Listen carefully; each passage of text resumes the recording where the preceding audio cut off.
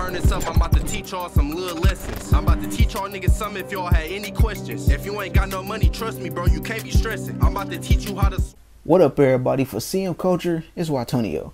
Now, scam rap has taken off crazy thanks to artist Teejayx6. He's managed to blow up big off the unusual style of music. But Teejayx seems to not realize the potential danger he could be putting himself in with these records. Now, of course, music can be fictitious, just a story, but in this record, Swipe Lesson, there might be a bit of a gray area. Now, on one hand, the song can be viewed as very, very incriminating, while on the other, it could just be a song, strictly for entertainment. But when the title of your song literally has free money methods in it, that's when it becomes a problem.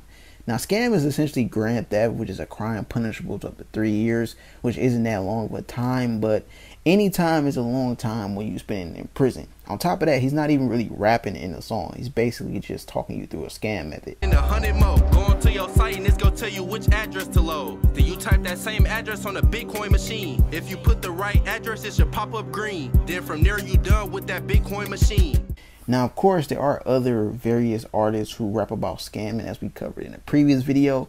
But with Teejayx, it kind of became his theme. His gimmick as an artist is that he's a scammer. Now, I have no problem with Teejayx. I think he's a pretty decent artist. He's not the best. He's okay. He has that offbeat flow similar to Blueface. And he's generally doing better than a lot of new up-and-coming artists coming out of Detroit. He's appeared on Genius, No Jumper. So he's established a good buzz for himself. But with songs like Swipe Story and Swipe Lesson, he's kind of treading on thin ice. And in the sense that police are now starting to use artists' lyrics against them in court, which is also something we covered before.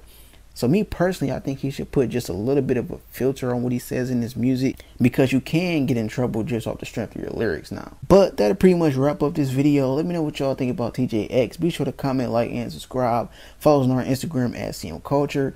Check us out on our website at CMCULTURE.com. Set the day with new posts and videos every day. Soon as it pop, get that phone and go throw it away. Now you can thank me